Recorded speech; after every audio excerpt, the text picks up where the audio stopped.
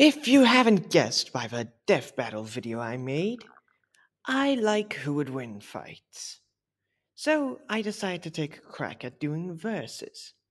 Here is the first in a potential series on this channel. This is Karza's Arena of Death. Introducing the combatants, the Ranger from Quake and Prisoner 849 from Unreal. In this fight, I will be analyzing their weapons, armors, and skills to find out who would win in a fight. Sorry you had to hear me do that terrible villain voice. I was trying to get to the character of Baron Karza. So, now before I get to the analysis of both of these characters, I should probably explain the theme here. You see, both Quake and Unreal were highly influential FPSs from the 90s that were praised for their advanced and 3D technology. Both also had a bit of a rivalry back in the day, with advertisements on the original Unreal's box even saying "Rip Quake 2."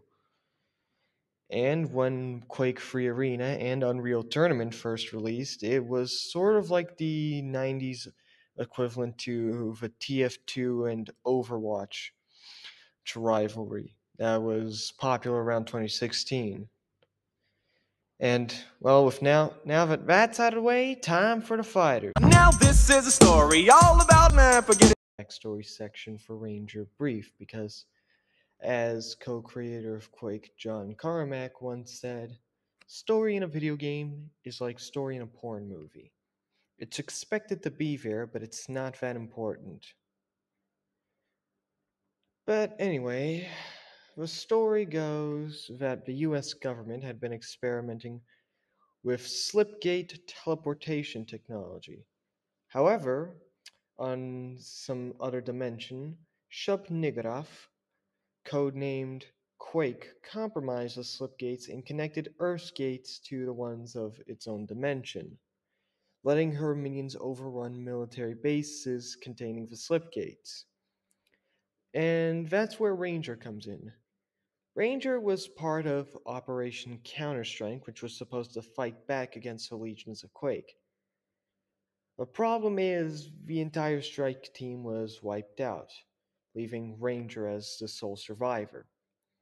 So, with nothing but a shotgun and a fire axe, he set out on a mission to collect 4 ruins, which he did, and kill Quake, saving humanity, which he did twice. La la la, weaponry. It's the way to get it done.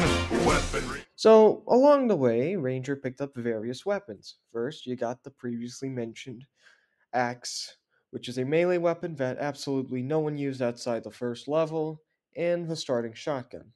Next up, we have the double-barreled shotgun. Pretty good at close to mid-range combat, not so much at long range. Next is the nail gun, a rapid-firing weapon that, of course, shoots nails. It's a pretty long-range weapon, but it becomes absolutely obsolete once Ranger picks up the super nail gun, which is the nail gun, but faster.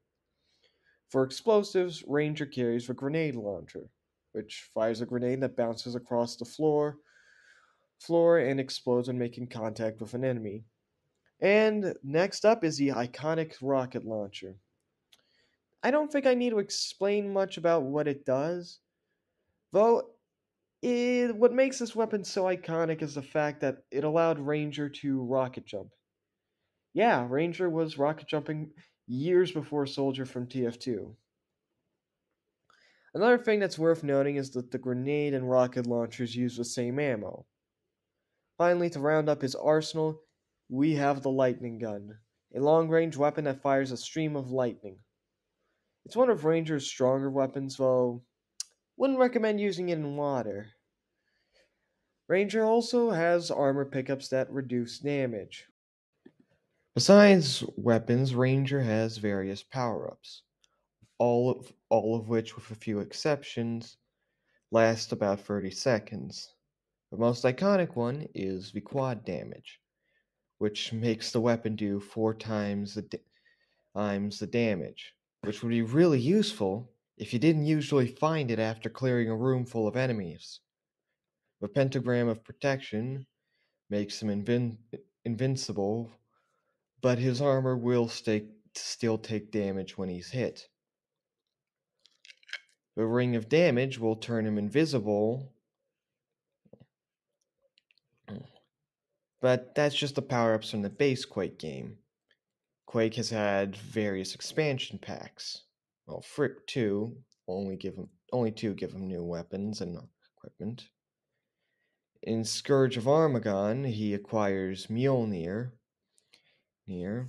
which is a hammer, which is better at melee than the axe, but it can also fire bolts of lightning. Next up is the laser cannon, which fires energy projectiles. Both Mjolnir and the laser cannon actually share ammo with the lightning gun. Don't ask me how a hammer uses ammo. The proximity launcher is a grenade launcher that fires proximity mines, which, I mean, that's all there is to say. There are also a few new power-ups. The empathy shield makes Ranger invincible, but also makes the attacker take 50% of the damage they just inflicted. The Horn of Conjuring can summon one or two random monsters to help Ranger, and they will be around until they're killed. These monsters can range from the measly zombified Rottweiler or to more dangerous ones like the Dark Knight or the Shambler. And for a more situational power-up, the wetsuit can make Ranger immune to electricity-based attack. But I'm not done yet! In Disillusion of Eternity, Ranger got even more weapons. The lava nails, which are stronger ammo for the nail guns. The multi-grenades is a variant of the grenade launcher that fires a grenade that splits into a cluster of grenades. Count how many times I said grenades. The multi-rockets, which fire 4 rockets. Both the multi-grenade and the multi-rockets use the same ammo, which is separate from the main rocket and grenade launchers. The plasma cell is sort of like the BFG.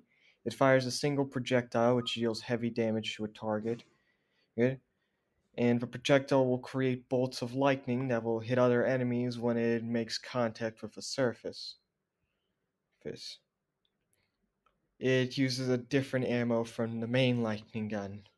And the final weapon here, surprisingly, doesn't do any damage. The grappling hook is used to get around the area with ease, sticking to a surface and sending Ranger flying towards it. And now to the power-ups section. The anti-gravity belt makes Ranger jump higher and fall down slower. The power shield reduces all damage Ranger takes from the front by 70%. The vengeance sphere is a little different from all the other power-ups. Unlike the others that have a time limit when Ranger takes a certain amount of damage, the vengeance sphere will activate and home in on the enemy that attacked him and do heavy damage. Finally, we have the ruins, which aren't exactly power-ups, but more permanent upgrades that last until Ranger dies. The earth magic halves incoming damage. The hell magic reduces the delay of attack by 1/3, basically makes him shoot faster. The black magic rune doubles the damage of attack, and the elder magic makes him heal 5 health each second, so it basically gives him a small amount of healing. It gives him a bit of a weak healing factor. Now, I'm finally going to just tell you what Ranger has in Quake Champions. He has the Dire Orb, which he got from Shub Nigodov. It's a projectile that explodes upon impact, or he can use it to teleport to the location that he launched the orb into. But it has a cooldown of 45 seconds. Next, he has the passive ability, which is Sonic of a Gun, which reduces all self-inflicted damage, which makes rocket jumping really easy. And that's pretty much it for about Ranger. A pretty fast guy, he's got a huge amount of weapons, and his power-ups make him a deadly opponent for anyone.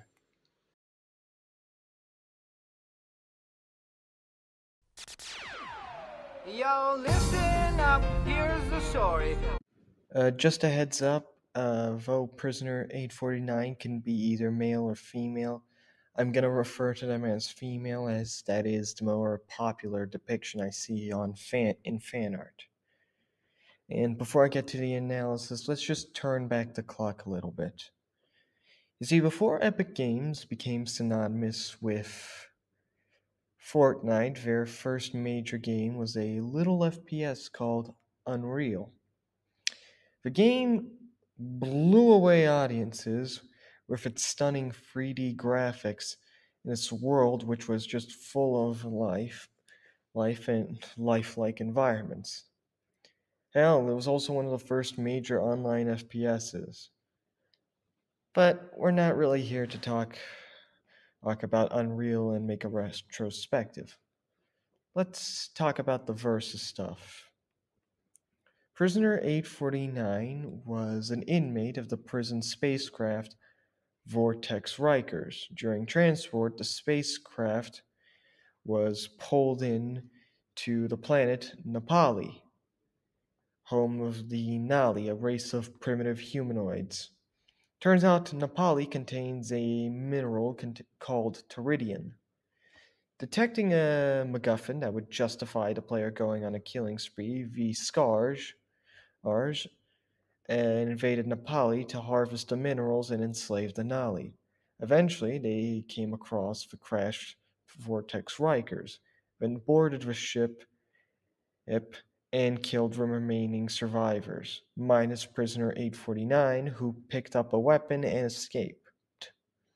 I'm noticing a bit of a pattern with these FPS characters.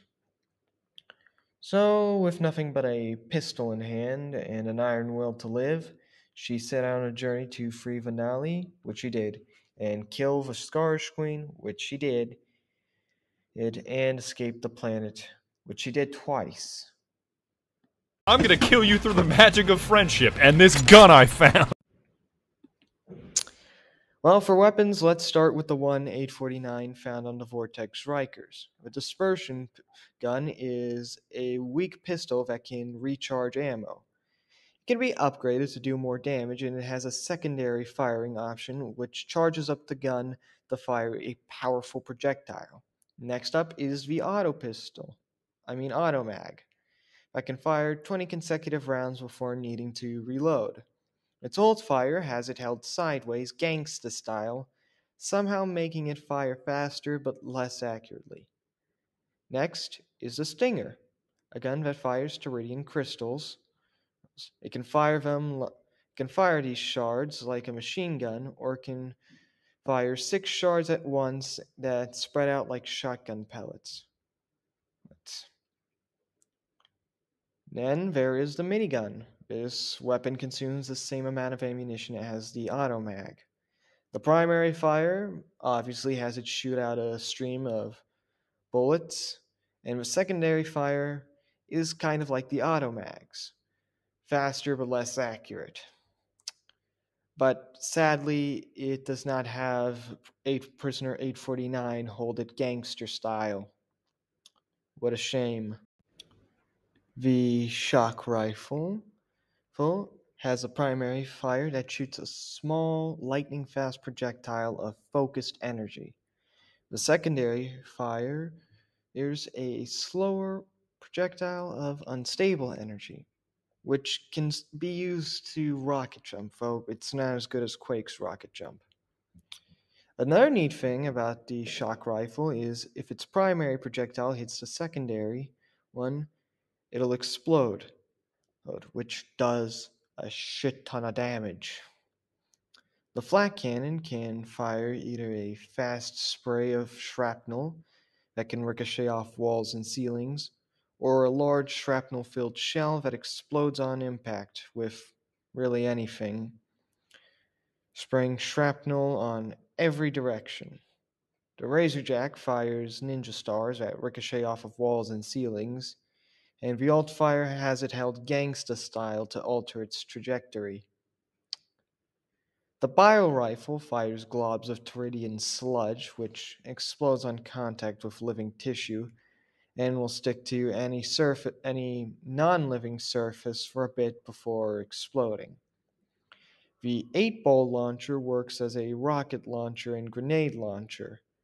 It can fire between 1 to 16, not 1 to 16, 1 to 6 rockets or grenades at once. The sniper rifle works exactly how you'd expect a sniper rifle to work. Its secondary fire shoots three consecutive shots, but they're less accurate. Finally, there's a rifle that can also fire grenades.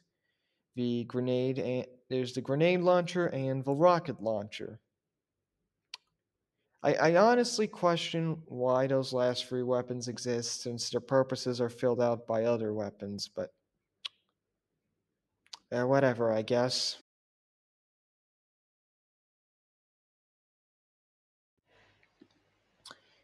Now, time for the power-ups. Much like Ranger, Prisoner 849 has armor to help reduce damage dealt to her. She also has a shield belt which functions much like the armor, but instead of reducing damage, it kind of functions like an extra health bar, taking damage for her.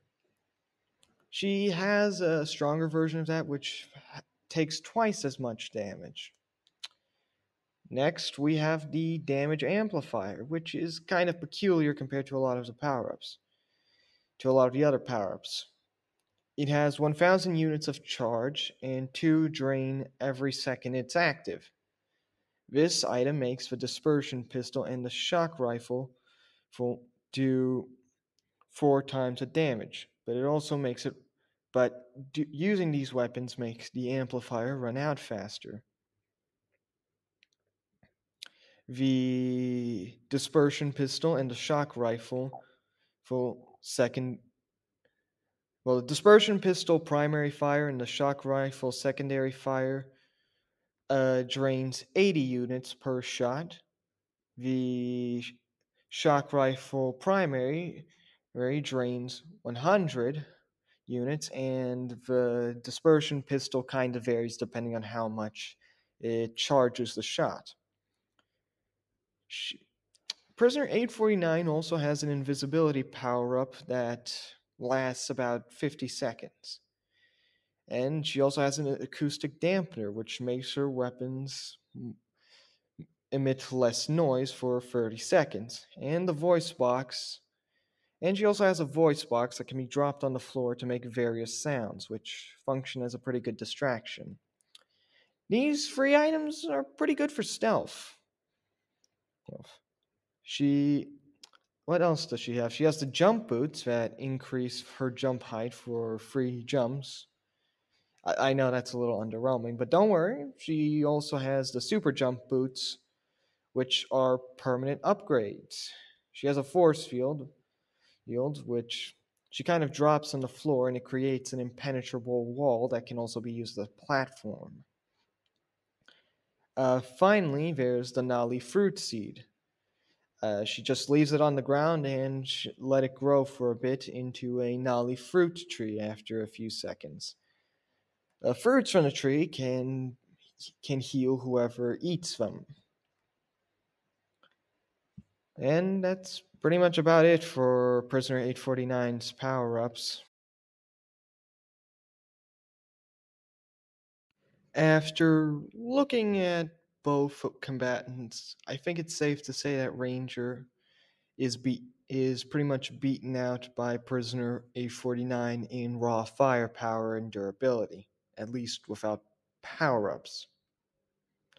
So she would take it, right? Not quite. You see, what makes classic FPS characters so powerful within the context of their games is their mobility. So, who is more mobile? Well, let me show you two clips.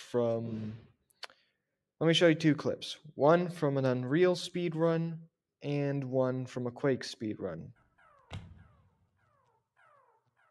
Prisoner 327 is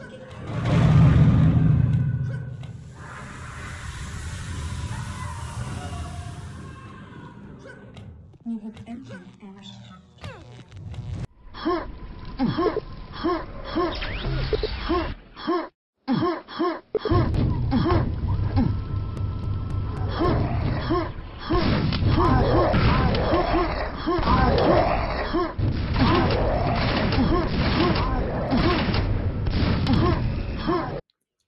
As you can see, Ranger is so much faster than Prisoner 849 that she's almost agonizingly slow in comparison.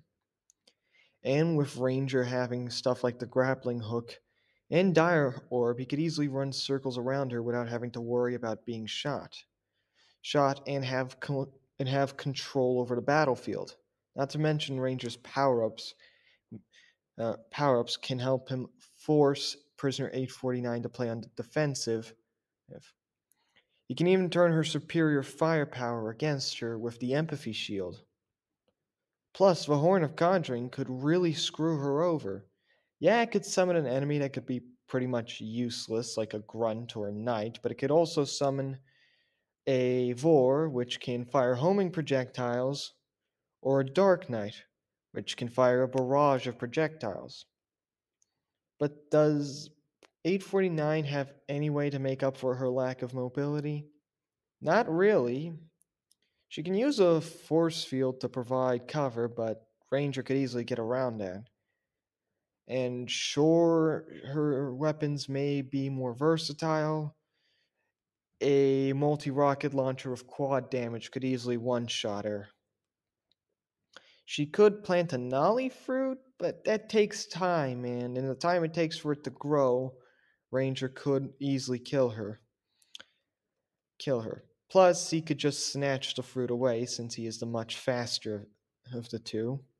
So, all in all, in this battle of boomer shooters, I believe that Ranger should take it no problem.